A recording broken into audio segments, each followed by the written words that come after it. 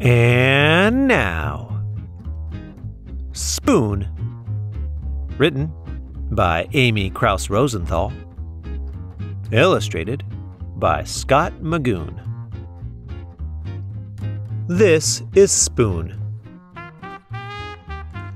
This is Spoon's family. On Sundays, Spoon goes to visit his Aunt Silver. He has to be on his very best behavior there. She's very fancy and proper. Goodbye, darling, ta-ta. At bedtime, Spoon likes to hear the story about his adventurous great-grandmother who fell in love with a dish and ran off to a distant land. Lately, though, Spoon had been feeling blue. "What's wrong?" asked his mother. "You look a bit bent out of shape." "Nothing," mumbled Spoon. "It's just that, I don't know, all my friends have it so much better than me. Like Knife. Knife is so lucky. He gets to cut. He gets to spread. I never get to cut or spread." "Yes, Knife is pretty spiffy that way, isn't he?" "And Fork. Fork is so lucky. She gets to go practically everywhere. I bet she never goes stir-crazy like I do."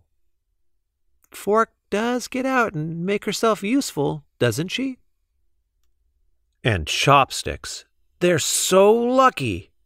Everyone thinks they're really cool and exotic.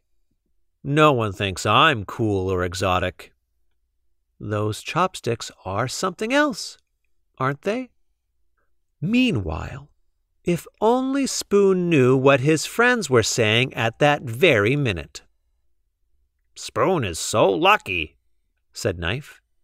"He's so fun and easygoing. Everyone's so serious with me. No one's ever allowed to be silly with me like they are with Spoon." Clang, clang, bang. "Spoon is so lucky," said Fork. "He gets to measure stuff. No one ever does that with me." "Spoon is so lucky," said Chopsticks. "He can go places by himself. We could never function apart." That night after bedtime stories, Spoon's mom turned off the light, tucked him in, and said, "You know, Spoon, I wonder if you realize just how lucky you are. Your friends will never know the joy of diving headfirst into a bowl of ice cream. They'll never know what it feels like to clink against the side of a cereal bowl. They'll never be able to twirl around in a mug or relax in a hot cup of tea." Spoon hadn't thought of it that way before. He lay awake in bed for a long time. His mind was racing. He felt so alive. There was only one thing to do. "I can't sleep." "Come snuggle." "Come, Spoon." And so he did. Sweet dreams.